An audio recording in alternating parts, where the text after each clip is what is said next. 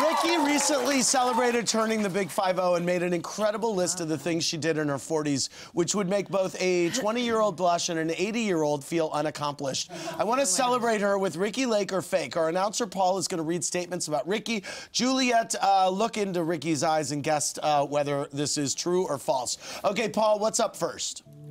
Within the last 10 years, Ricki had her first threesome. Oh, my goodness.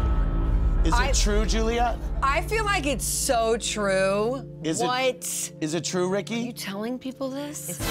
Yes, congratulations! Paul, Ricki! what's the next fact? I love you so much. All right, Paul.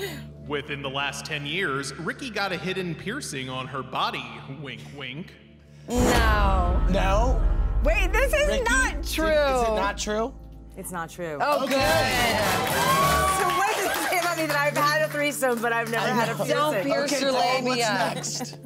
Within the last 10 years, Ricki lived through a house fire she accidentally started. What? Oh my God, that's so irresponsible, but I don't want to judge you. I think it's true. And the house burned down. Oh my God. Ricki burned her house down and lived to tell in Malibu.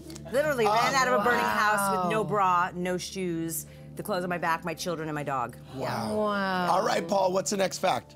Within the last 10 years, Ricki has tried ayahuasca 11 times. Has Ricki had ayahuasca 11 times in the last 10 years? What? No, 11 times? This is way too much ayahuasca. Ricki, is it true? It's true. Yes! Ricki, do you love it? I wouldn't say I love it. Right. It's powerful, very, very powerful medicine that has been very beneficial in my life. Wow. All right, Paul, give us another one. This is amazing. Oh my God. Within the last 10 years, Ricki dated a con artist and a sociopath for 6 weeks. Well, haven't we all? What? I hope that's not true. They suck. Is it true, Ricki? It was my 6 weeks of poor judgment. Yes, it's true. It was your 6 weeks of poor judgment? Yes. Oh, so the burning your house down? Well, that was an accident. Okay. This, I wanted a boyfriend for my birthday. Right. I've I done got one. shit like that. Wow. Yeah, the story. Thank you, Ricki Lake, for sharing.